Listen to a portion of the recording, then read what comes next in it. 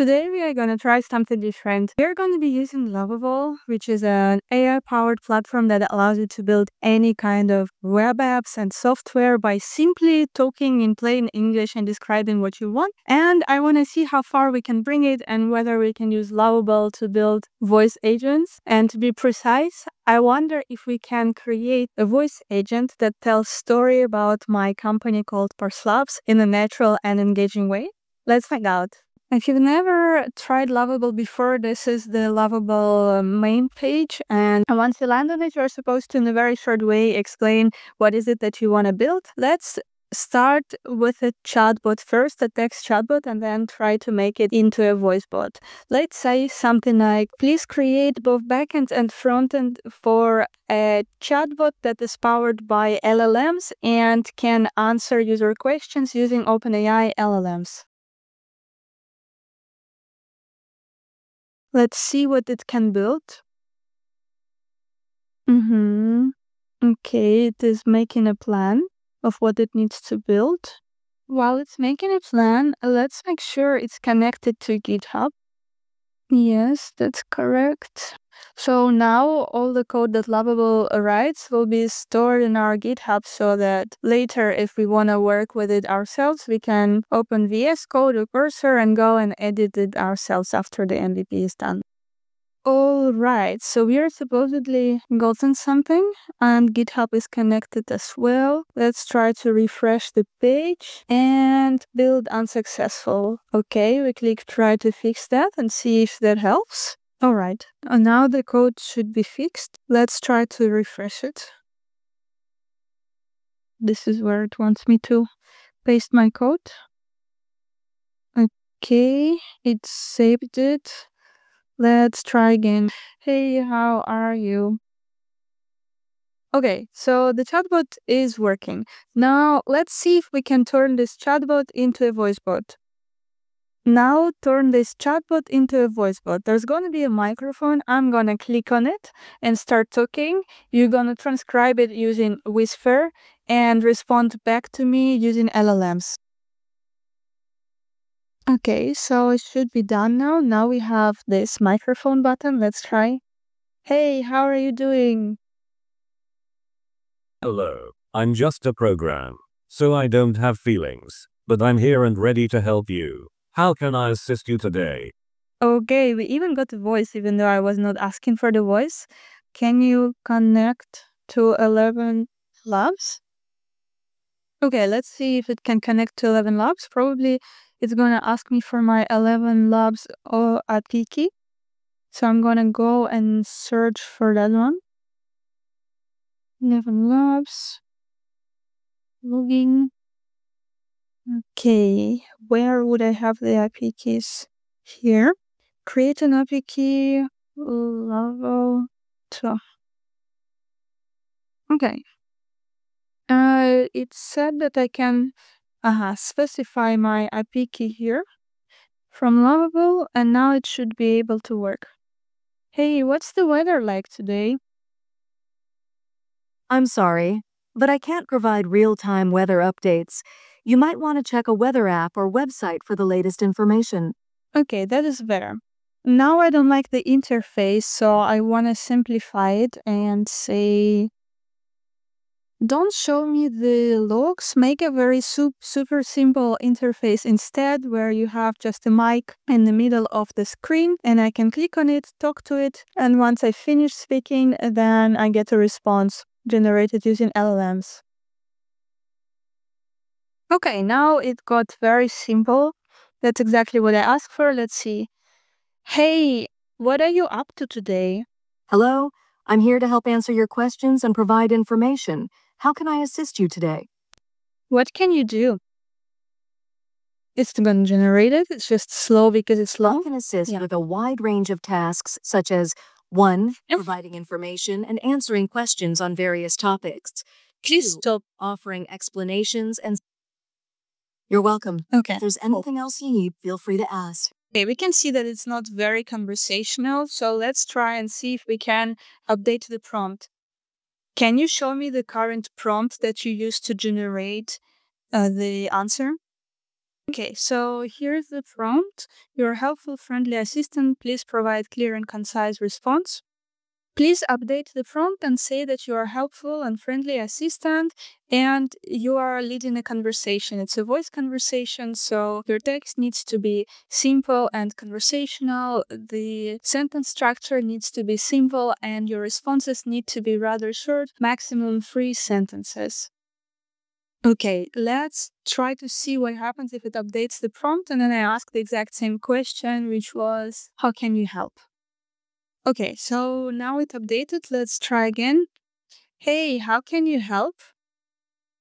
Hi, I can help answer questions, provide information, or assist with tasks like reminders or finding things online. Just let me know what you need. Okay, that was way more conversational. That's good. The next step would be to store the conversation history in Supabase. Let's try that. Can you create a new Supabase table called conversation log and store all our conversation history there? Okay. So it said that I need to first connect my project to Supabase. Let's see how to do that. I'll click connect because I already created my Supabase project, and I click connect, and now it is connected. Okay, perfect. Please create a new Supabase table. There we will store all the conversation logs that happen between our voice assistant and the user. This is going to be important for us because later we can analyze those logs at scale and we can even create smart dashboards using Lovable. So let's see. It generated code to create a new table. I just need to click apply changes. And it will now create the Supabase database and connect our frontend and backend to it so that we can store the logs. Let's see. Okay, let's try again. Hi, what are you up to today? Hi, I'm here to help you with any questions or tasks you have. What about you? Okay, that's perfect. Let's now try to go to Supabase and try to see which tables do we have. So we have one called conversation logs. I think that's the recent one. And this is the structure of that table. And if we click here, then we can see the logs. Hi, what are you up to today? Hi, I'm here to help you with any questions. So that was exactly what we now asked. So now we are storing conversation logs and then later we can analyze them. That is perfect. Now let's go back to our project and try another thing. Please switch my current voice to Liam. Okay, did the voice change? Hey, tell me more about Edinburgh. Edinburgh is the capital of Scotland, Okay, known for its that's good. historic and cultural attractions.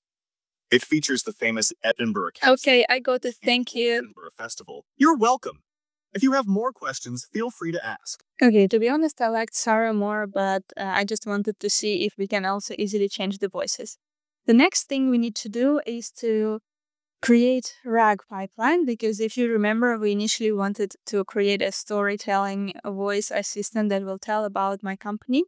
So what I'm going to do, I'm going to say, create a new Supabase table where you're going to store information about my company. My company website is https://parslabs.org. You need to crawl information from my website and store it there, and then create a RAG pipeline so that when I am asking questions, that you answer using LLM based on my data and based on information I have about my company called Parslabs.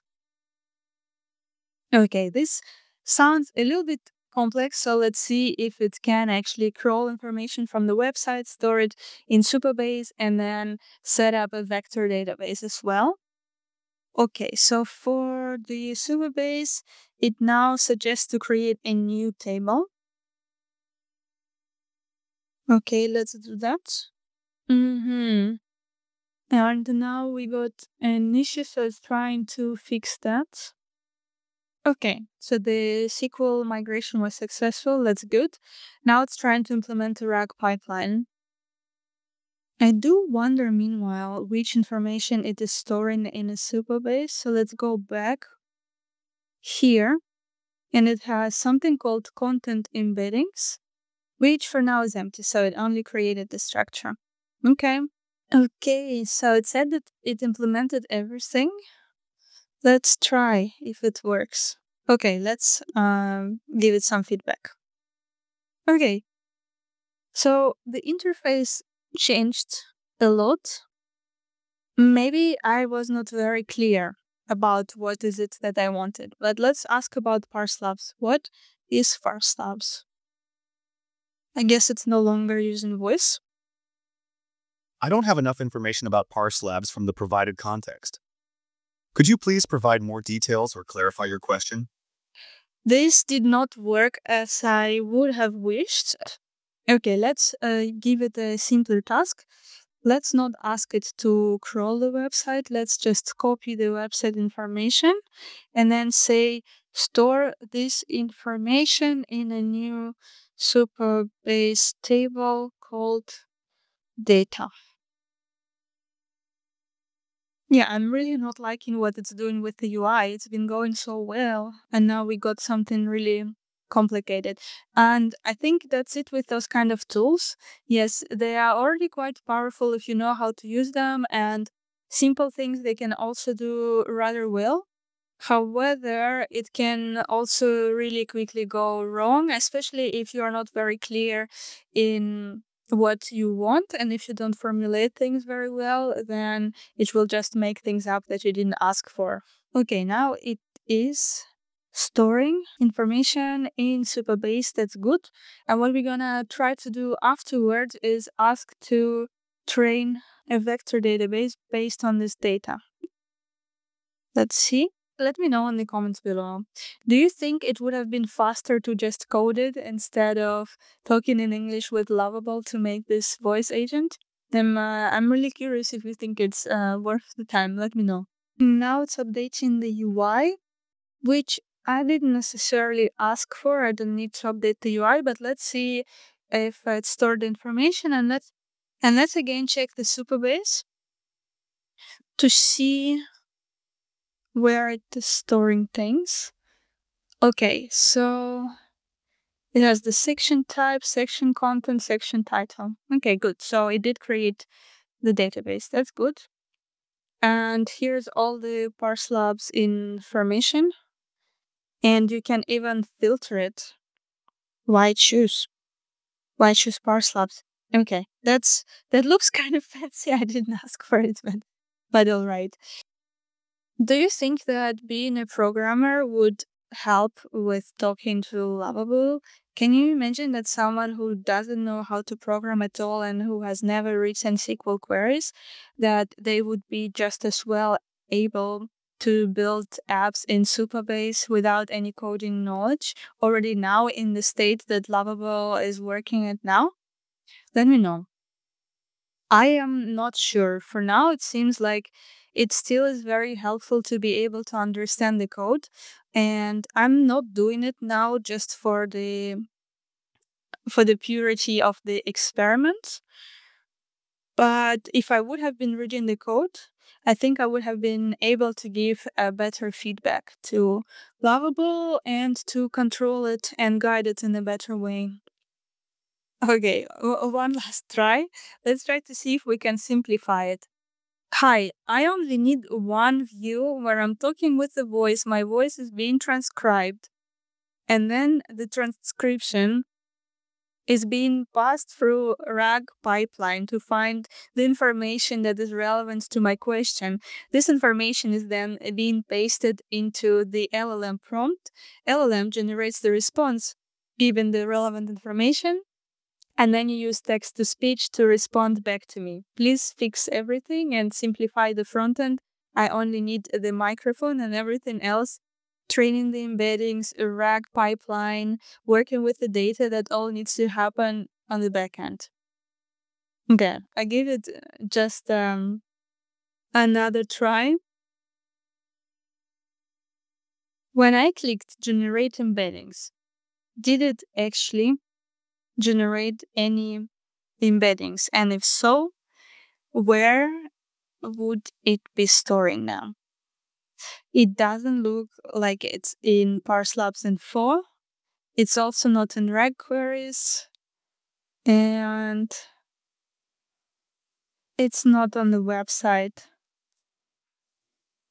content neither. So that's still a mystery to me. Okay, we got a simpler way, a simpler interface. Let's try it. Tell me about ParseLabs.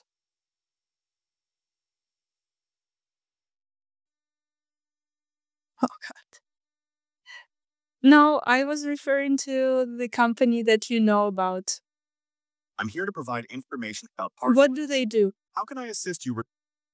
ParseLabs specializes in providing services and solutions related to data processing and management. No, this is so wrong. Have specific questions Okay. about their services or products? That's it. Feel free to ask. I think that RAG was not implemented, and if you don't know how to code, there is also not a very simple way to debug it and test if that works or doesn't. So my conclusion for now is that you cannot create great chatbots or voice assistants using Lovable. You can create simple prototypes that just work, but if you need something a little bit more complex, then you definitely need to know how to code and how to put that together.